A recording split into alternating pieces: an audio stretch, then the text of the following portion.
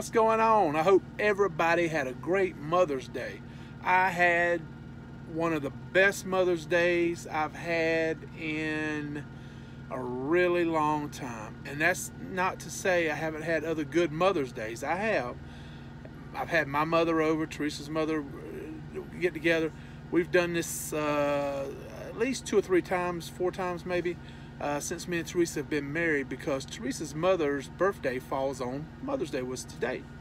And and then Mother's Day, my mom celebrates, of course. And then Father's Day is my mom's birthday. Her birthday usually falls around Father's Day. So anyway, we had both our mothers over today, and man, that was a lot of fun. We had tacos. So we had soft tacos, blue corn shell tacos, lime tacos shells, and regular standard stuffed taco shells, and black beans and rice. And my wife made the most amazing chocolate cake with a broiler icing. Oh my God, it was so good. I don't know if she took any pictures. I'll have to get Sis. She took some pictures of the cake. I did not even think to take a picture of the cake. I feel so dumb. Anyway, we did take some pictures of me and my wife, my beautiful wife, Teresa, and my mother and her mother. So I'm going to show you those pictures real quick so you can see what me and Teresa with our moms today at our house on Mother's Day. Check this out.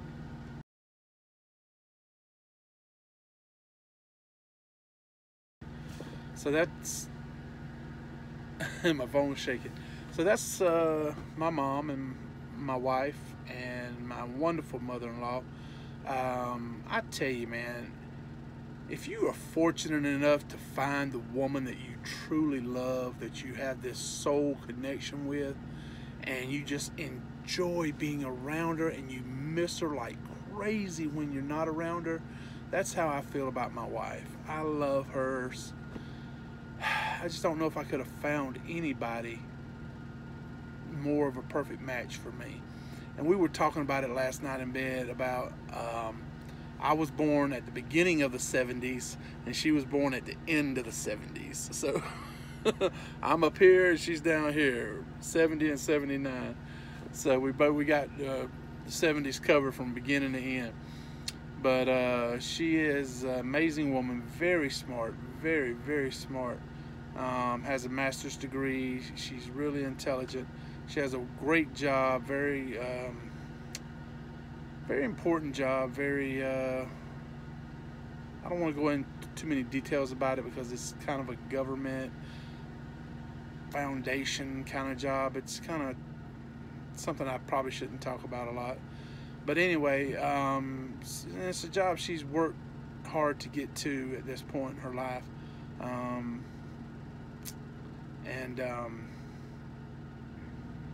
Her mother also has a very important job with the state of Florida. I won't say exactly what it is, but I'll say this. If you're a lawyer,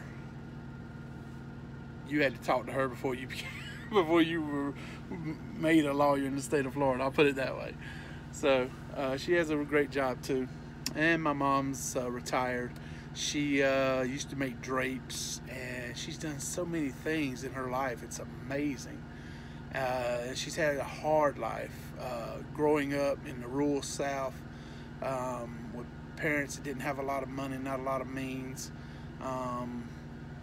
So she's finally reached a point in her life where, her and my dad, they have an RV and they can travel and just enjoy the retirement, And so I hope to be like that someday with Teresa. We can just travel and enjoy each other's company like we do now. And the best part about being married, and I know people aren't going to, by now half of y'all have already clicked off this video because you don't care about stuff like this, but I want to say it because it feels good to say it out loud and get it off your chest and just share it with everybody, because this is something worth sharing. You fall in love with someone and you have no control over who their mother is, who their father is, who their brothers and cousins and aunts and uncles and all these people are. You just have to learn to deal with them, you know, or either you have, or one way or the other. That's not the case with me. Teresa's family is amazing. Her brother, both of them, she got two brothers, both I love like my own brother. We get along so great, and we have a good time together when we're together and everything.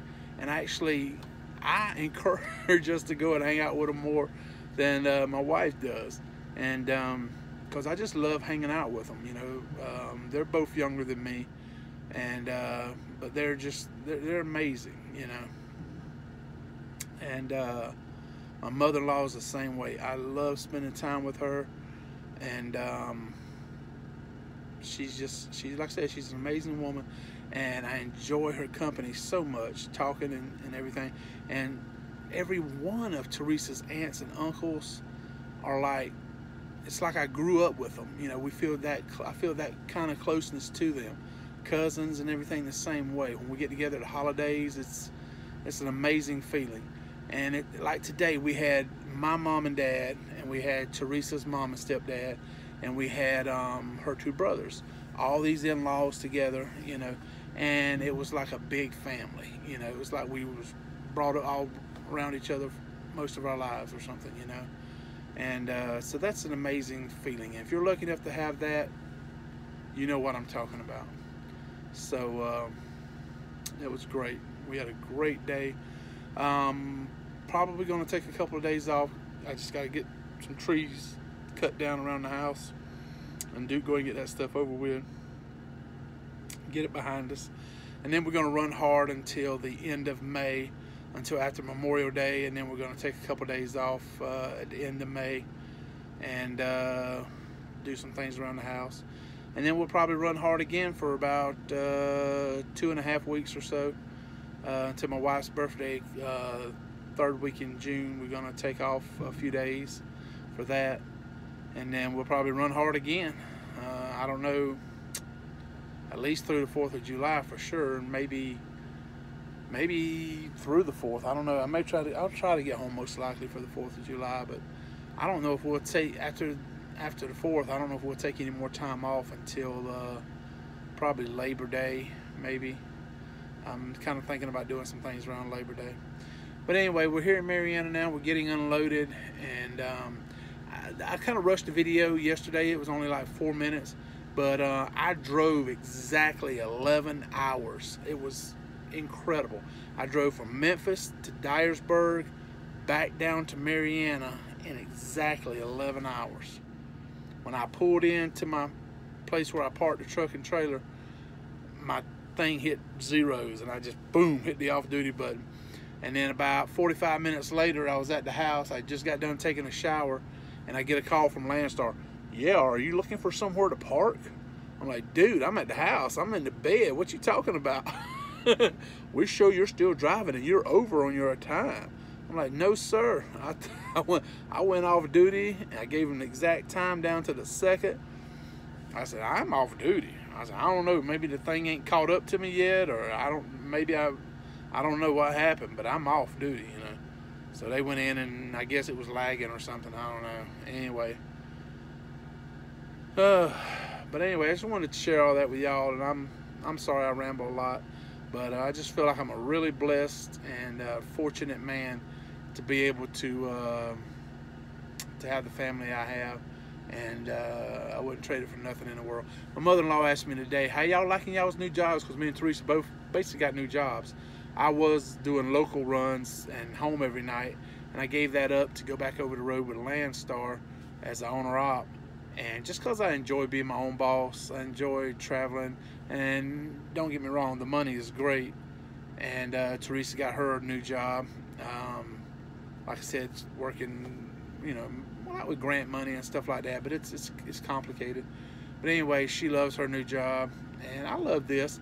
But I told her, I said, the one thing I hate right now about this job more than anything is being gone as much as I'm gone.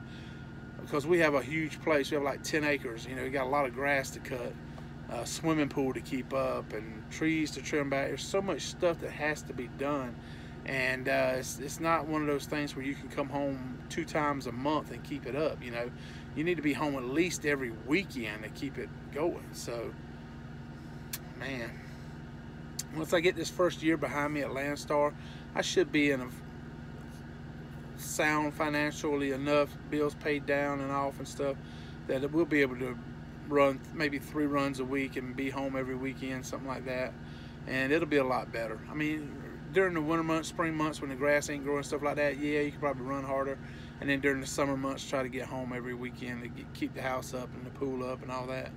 So anyway, I'm tired of rambling. I'm tired of holding y'all up, because y'all are great people, and I appreciate y'all watching my channel and everything. And I'm gonna keep doing it. I'm having fun making videos. I got my sidekick with me, the Duck Man, and I got some cool video I'm finna throw in here at the end of the video, and let you see that. And when we was leaving the house today, the Duck Man with his head out the window, having him a good time. So he's over here asleep on the floor now. So anyway, I'm glad y'all had a great Mother's Day. I hope you did anyway. And we'll be back to making videos next week, and back on the road probably by Tuesday, hopefully. So y'all take it easy, have a great night, and we will see y'all a little on further down the road. Hey, and don't forget, if you're an owner operator, don't haul no cheap freight. Let's keep them rates up. They're doing great right now.